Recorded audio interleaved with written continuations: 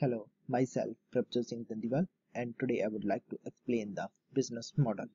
Now, firstly, I will explain the business model transcript, that is business model concept and what is involves in business model as an activity and cost revenue system, and another is motorbikes business model and problem solving, and the business model helps to identify the partners of a business, and the another is while undergoing a research, the article that was most useful by Godin that helps to give an idea what a business model design and redesign is, and the business context and the notice that change in business, and the another is big data, and last is conclusion. So now I will explain the business model. Uh, these are the views and ideas which are represented in analytical from to explain how business is added to the business, and the another is suitable business model. It is a holistic way of managing business combining all factors such as environmental, social, economic and technical in planning and developing. So the another is e-business model, archetypes and motorbikes.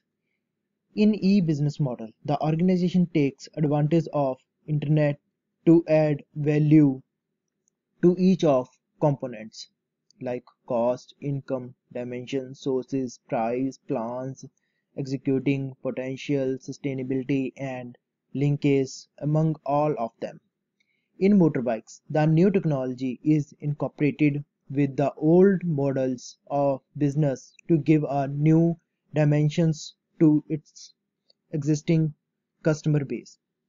In the business model as an activity system and cost revenue architecture, the activity system helps the organization create a future business relations with its partners based on its existing value system. And what is cost and revenue? The cost is associated with product or services, and the revenue by applying the strategy to generate the cost. And another is business model and problem solving. The business model is able to solve static as well as dynamic process. It focuses on activities that are helps to identifying a problem. Like business model helps to identify the partners of a business. Like the business context and the notation that change in business.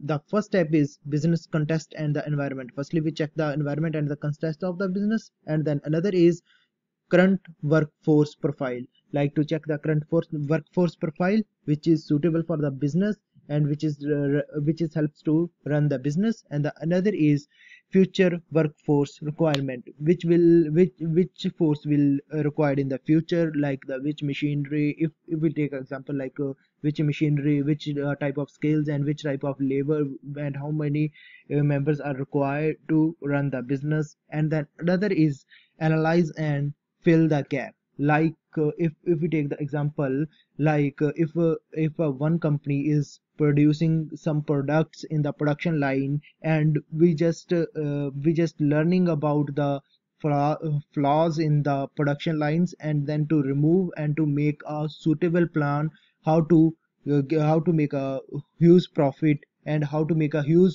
production on the production line in a less time. And then the another is finally is review and evaluate your action plan, like to review our old plans and to reduce the drawbacks of the plans and to make a new plan.